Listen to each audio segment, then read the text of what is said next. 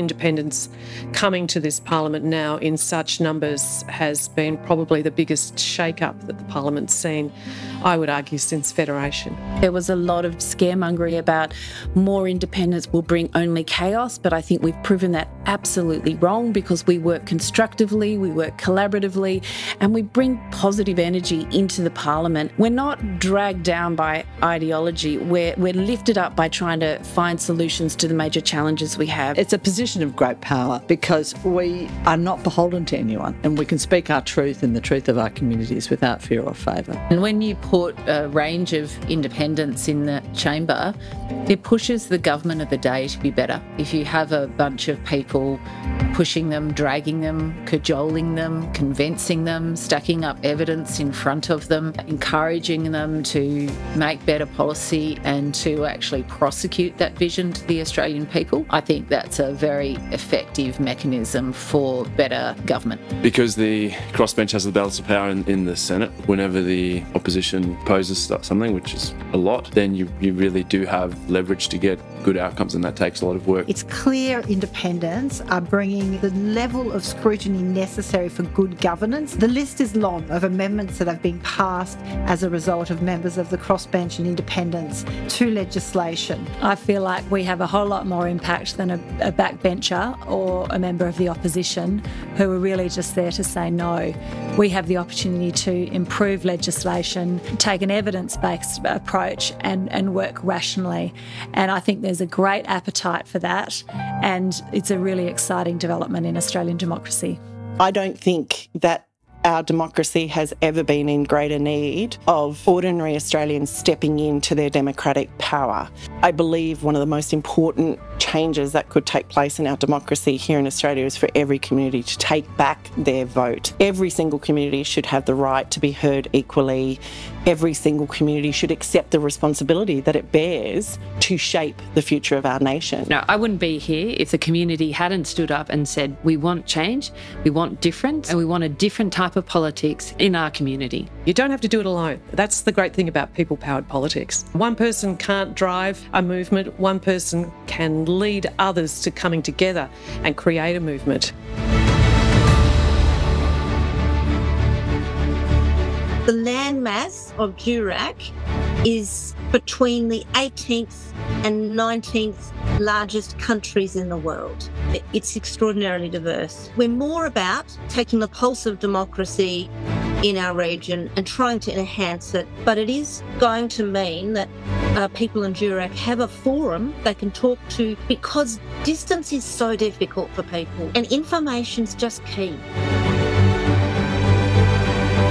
We're a statewide group, and we're looking to establish individual voices groups within each of the 5 electorates. Tasmanian politics really needs a shake-up, and it's definitely right for independence. We don't have to tear down the whole system. You know, it's quite within the capability of our current democracy to make the changes that give a great priority to the community, and it's got to be independence.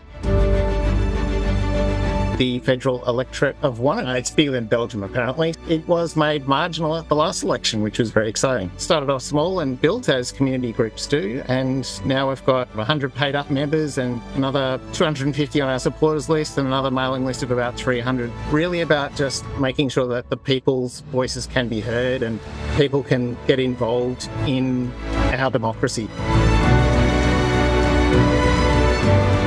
The 2022 election showed that we almost got there. We turned one of the biggest margins for a Liberal candidate to a marginal seat, so we're within 4.5%. Working out how we can support Nicolette and her team, taking that next step of going to almost there to actually getting Nicolette a seat in government. We need to move away from the pasty white old guy and move towards better representation of women within our parliament, get some more younger people in there. I think we need people with a bit more life experience.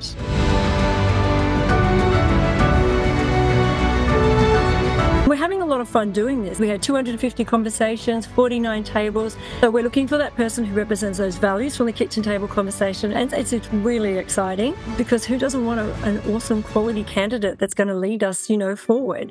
Politics is no longer this, angry thing and divisive thing. We're actually coming together and feeling sort of like we're going to have a brighter future together.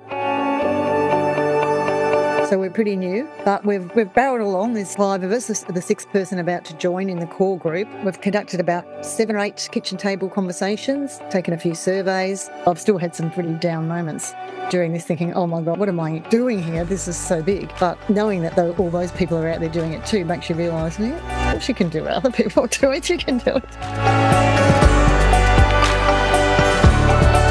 Covering big distances here in the Northern Territory. We've been meeting for almost 3 years now. We're really happy with around 250 participants with our kitchen table conversations. This entire movement is one of the few things that brings me great hope. There's so many activated communities across Australia. So important to continue what we're doing across Australia, the Community Independence Project generally. The independent movement is strong, it's vibrant, it's optimistic, it's smart, it's courageous, and I think Australians want to see more of it. I think that we will see more independence in the next parliament. Communities need to understand that this is a grassroots movement. You won't find a candidate if you don't go looking for one. You really have to be in it for the long haul. You win the minute you decide to stand up.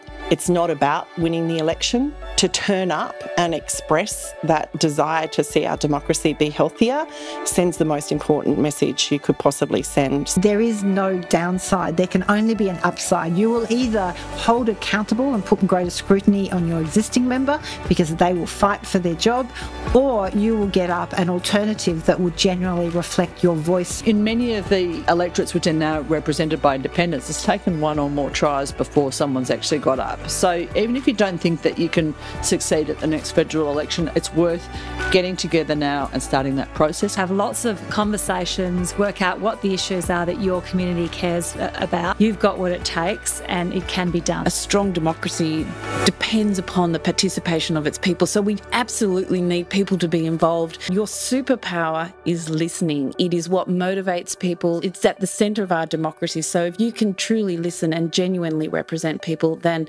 people will jump on board. Communities get a better deal, but also the country gets a better deal because the parliament better reflects the needs and concerns of the country.